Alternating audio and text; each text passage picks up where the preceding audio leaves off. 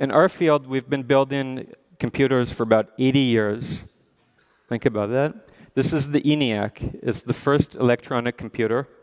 And even in its day, it was described as a gigantic brain. And since then, computers have gotten faster and faster on a year-after-year basis, exponentially.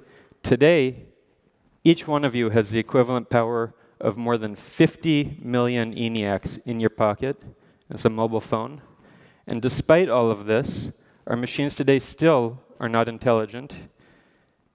In many ways, modern computing is pretty much the same as it was in 1945.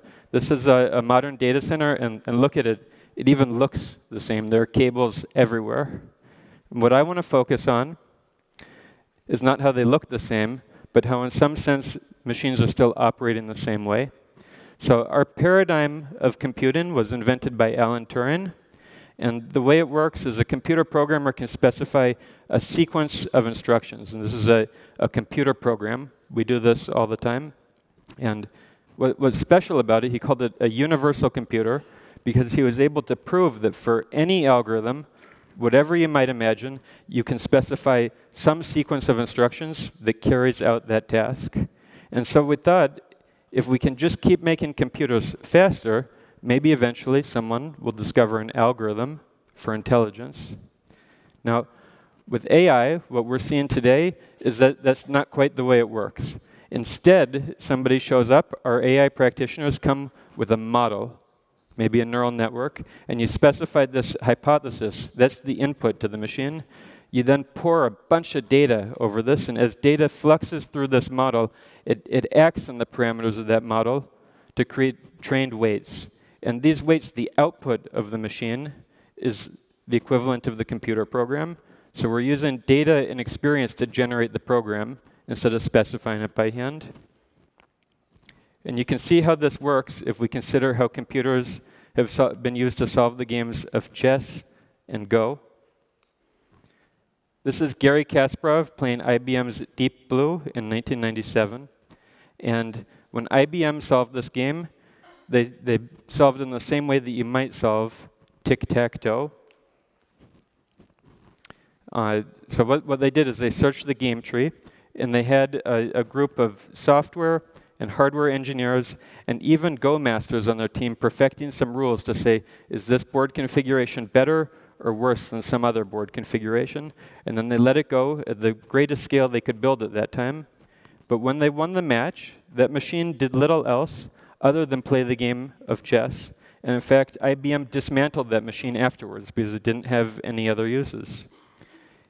If you compare this to the recent match of Google's DeepMind team against Lee Sedol playing Go, they did something very different. They used a convolutional neural network in a reinforcement learning setup, and they didn't have a single Go master anywhere on their team. Instead, their software played the game of Go millions of times against itself, and it learned the art of playing Go. And convolutional neural networks, they don't have a single if-then-else statement anywhere in them. It's just a bunch of mathematics. And what I think is most special about this is it generalizes. So that team, before they demonstrated Go to the world, showed us convolutional nets in reinforcement learning playing Atari video games, like a child might. And convolutional neural networks are also used in image captioning systems.